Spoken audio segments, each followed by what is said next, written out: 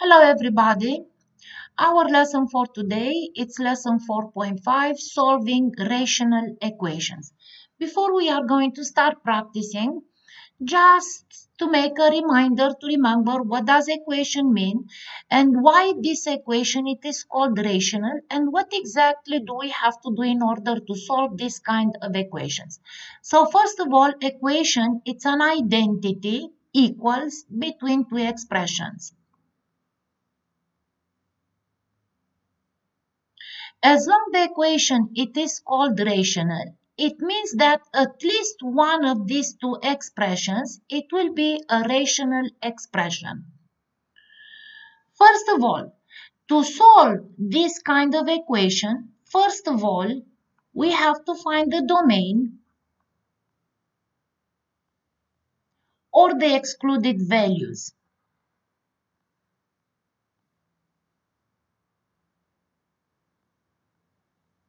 As long we have to work with fractions, remember that the denominator in a fraction, it cannot be equals to 0. So we said at least one of these expressions, it's a rational expression, so it will be in the form of P of x to Q of x, in which Q of x denominator, it cannot be equals to 0. So we will find first of all the excluded values. In the second step, two fractions they are equals if and only if they have the same numerator and the same denominator. So in the second step, we will find the same denominator between all the fractions in this identity. In the third step, as long we found the same denominator, we will remove it.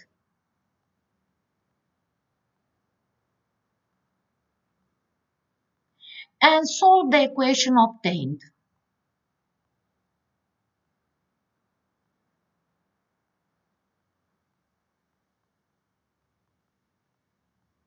Between numerators.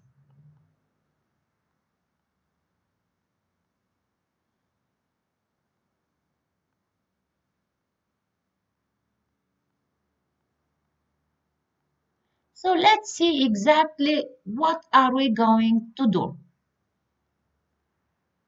On page 224 in your book, we have question number 1. What is the solution to each equation? So we have, I will take the A, 2 over x plus 5 equals to 4. So we see equals between two expressions and we said identity between two expressions, this is an equation.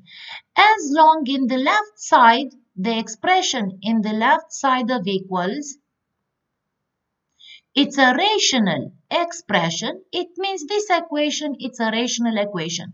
First of all, we said we have to find the domain, the excluded values, such that this fraction exists. And this, it will be from denominator not equals to 0. So we have x plus 5 not equals to 0, which means x does not equal to negative 5. So the domain, it will be all of the real numbers less the element negative 5. So this is the first step. Find the domain. In the second step we said, find the same denominator for all the fractions expressions given. In the left side of the equal, we have here fraction. So we will make the right side a fraction 2. And here denominator 1, here x plus 5. So the same denominator, LCM, it will be x plus 5. We found the same denominator and we will make it all to be the same denominator. So times x plus 5. When we will get the same denominator, we said in the third step, remove the same denominator and solve the equation obtained between the numerator. So from left to right, we have 2 equals 4 times x plus 5. We distribute, it will be 2 equals 4x plus 20 and solve for x minus 20. It will be negative 18 equals to 4x. So x equals negative 18 over 4. Simplify by 2. It will be x equals negative 9 over 2. And the value, the solution we obtained for x, it is different. It is not equals to negative 5. So this is the solution of the given rational equation. Let's try more. B. So first of all, we get the domain. X minus 7 does not equal to 0, which means x does not equals to 7. Then the domain, it will be the real numbers minus the element 7.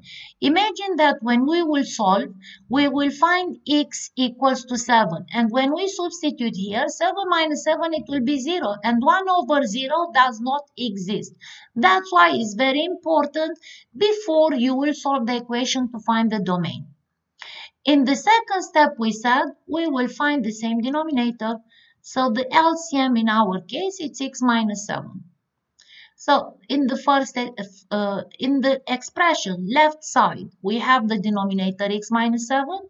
In the right side, we will make it so times x minus 7. As long we got the same denominator, remove it and work with the numerators only. So from left to right, 1 equals 2 times x minus 7. Distribute 1 equals 2x minus 14 plus 14. It will be 15 equals to 2x. So x equals to 15 over 2.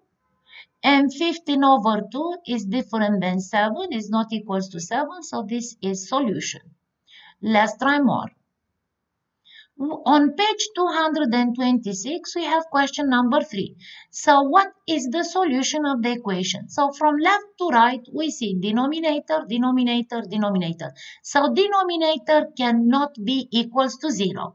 So x plus 2 does not equals to 0. From here, x does not equals to negative 2.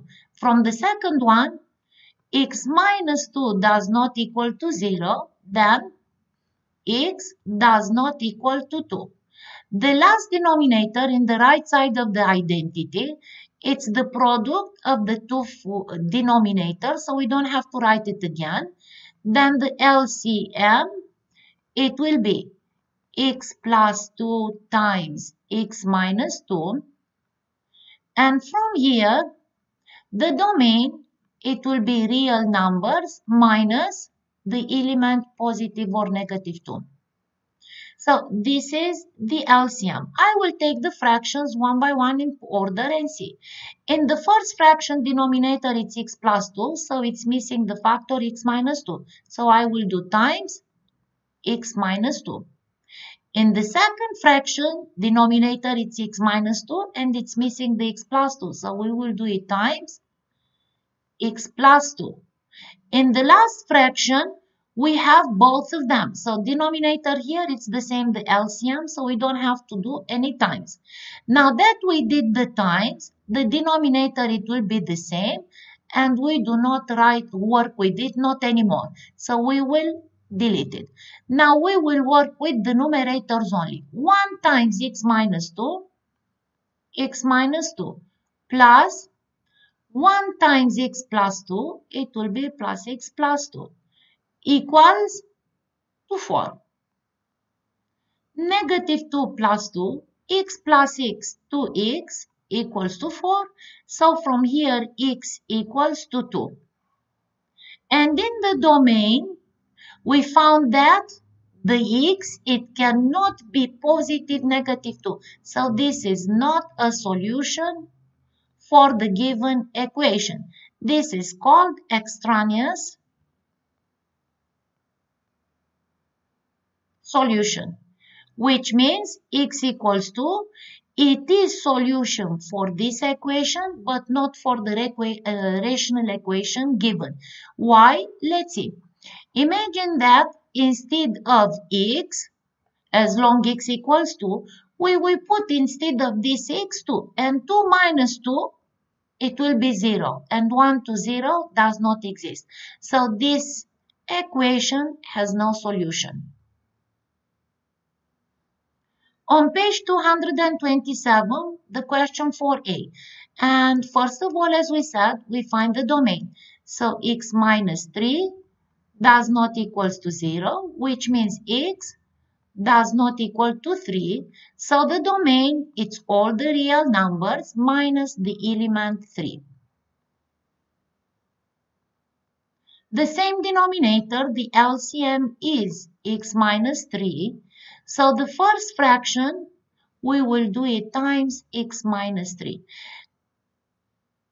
In the second fraction, we don't have to change because already denominator x minus 3 and the last one the same. So when we will do the times, we will get here the same denominator x minus 3 and we do not have to keep working with it. Cross it out. So it will be x times x squared. X times negative 3, negative 3x plus 6 equals to 2x. This is a quadratic equation, so we have to put it in the standard form, which is ax squared plus bx plus c equals to 0. So we will take the 2x, we will move it on the other side. It will be x squared, negative 3x minus 2x minus 5x plus 6 equals to 0. Now let's see. The two factors, when we multiply the product, it is 6, and when we add this negative 5, they are negative 2 and negative 3. So negative 2 times negative 3, 6, and when we add negative 5, so we can factor in the equation into x minus 2 times x minus 3 equals to 0. Product, it is 0 if at least one of the factors is 0. So if x minus 2 equals to 0, then x equals to 2. If x minus 3 equals to 0, then x equals to 3. Now let's check. We said domain, it's any real number less 3, which means x equals 3. It is not solution for the given equation. This is called extraneous solution. And the only one solution that exists there, it is x equals to 2.